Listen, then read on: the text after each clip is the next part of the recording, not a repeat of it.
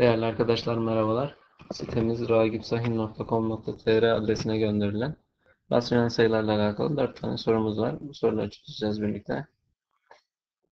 Bu tarz sorularda 6 bölü 13 eksi 8 bölü 15 artı 14 bölü 17 bölü 4 bölü 5 eksi 9 bölü 13 eksi 21 bölü 17.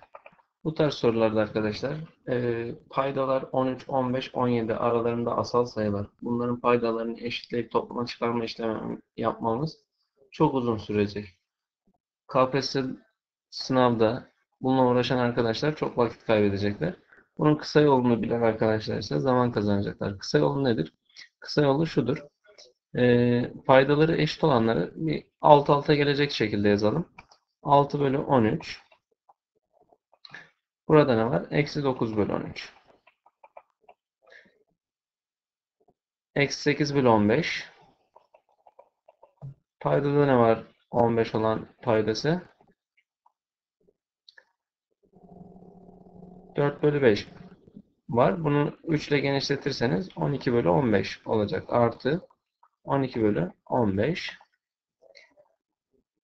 Pay kısmında 14 bölü 17 var. Payda kısmı eksi 21 bölü 17. Şimdi öncelikle şuna dikkat edelim.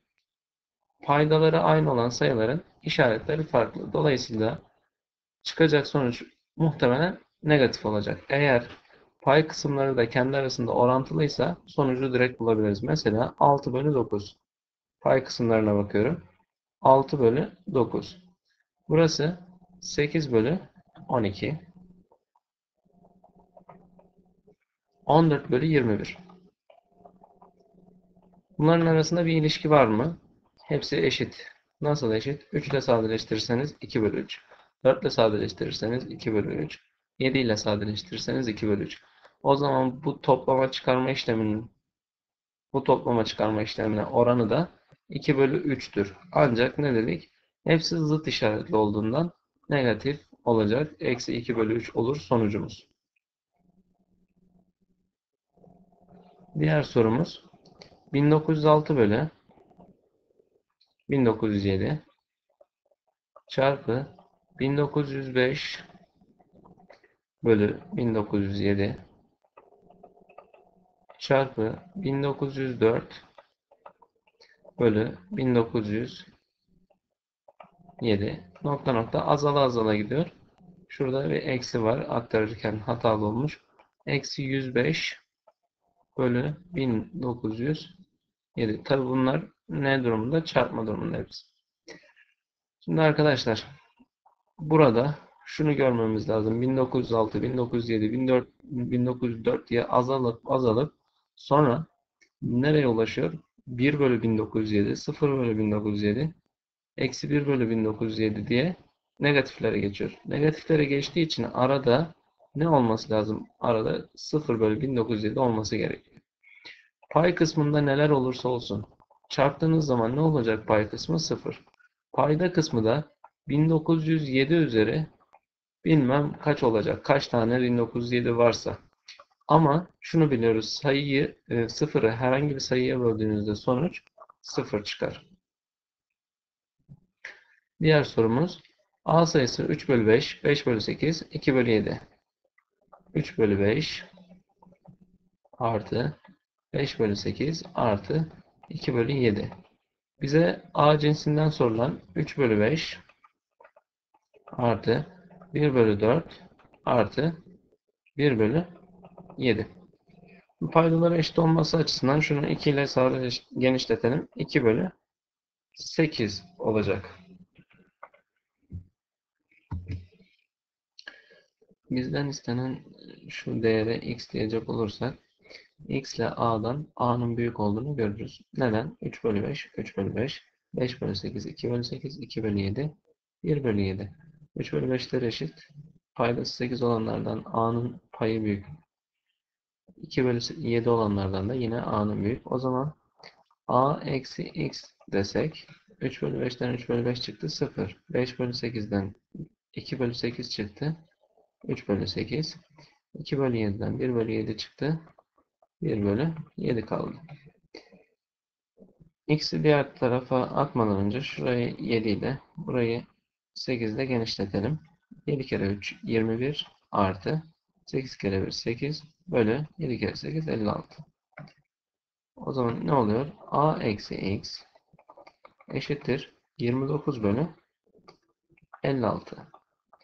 29 bölü 56 bu tarafa, X diğer tarafa geçerse X eşittir A eksi 29 bölü 56 olmuş oluyor. A cinsinden bulduk bize sorulan ifadeyi. Tabii şıklara göre farklı ifadeler de bulunabilir. Şıkları değerlendirmek gerekiyor bu tarz sorularda genellikle. Diğer sorumuz 3 bölü 4 çarpı 8 bölü 9 çarpı 15 bölü 16 çarpı 24 bölü 25 diye devam ediyor. En son 63 bölü 64'e kadar x kare eşitmiş. 3 bölü 4 çarpı 8 bölü 9 çarpı 15 bölü 16 nokta nokta nokta 63 bölü 64. Şimdi paydadaki sayılar hepsi belli.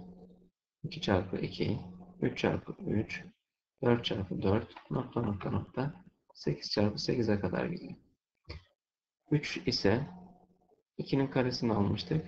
Nedir? 1 eksi 1, 1 fazlası 3'tür. 1 çarpı 3'tür. 3 kere 3 almıştık.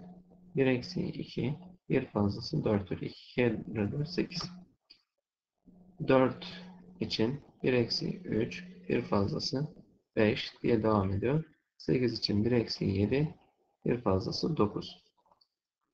Şimdi burada bir sadeleştirme şekli var. 2'ler gitti, 3'ler gitti. 4'ler gitti, 3'ler gitti. Biz sağdan sola ve yine soldan sağa şeklinde bir sadeleştirme var. Ne olacak? 4'ler buradan gidecek, 5'ler buradan gidecek derken en son 8'ler buradan, 7'ler buradan gitmiş olacak. Ve 9 bölü 8 kaldı. Bir de en başta ne var? 2 var. 9 bölü 16. Neye eşit? X kare. Her iki tarafın karekökünü alırsanız x eşittir 9'un karekökü 3, 16'nın karekökü 4. 3 bölü 4.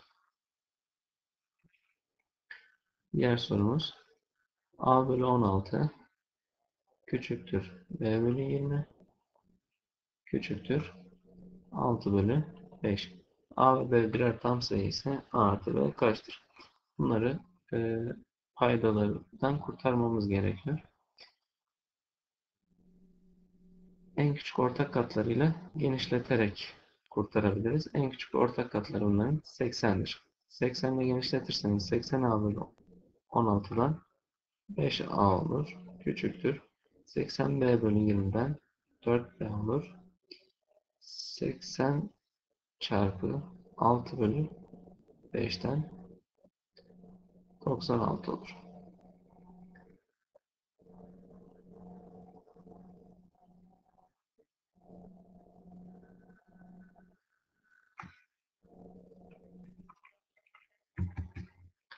Bu soruda en büyük değer istenmesi gerekir. Tam sayı. 96'dan küçük 4'ün katı olan tam sayı 92 var. 4B eşittir 92 ise B eşittir her iki tarafı 4'e böldüğümüzde 23. 5'in katı olan 92'den küçük en büyük sayı 90 var. 5A eşittir 90 ise A eşittir 18 olur. A artı B o zaman 18 artı 23'ten 41 olur diyoruz. Evet, sorularımız burada bitiyor. Siz de yapamadığınız soruları ragipsayım.com.tr adresine gönderebilirsiniz.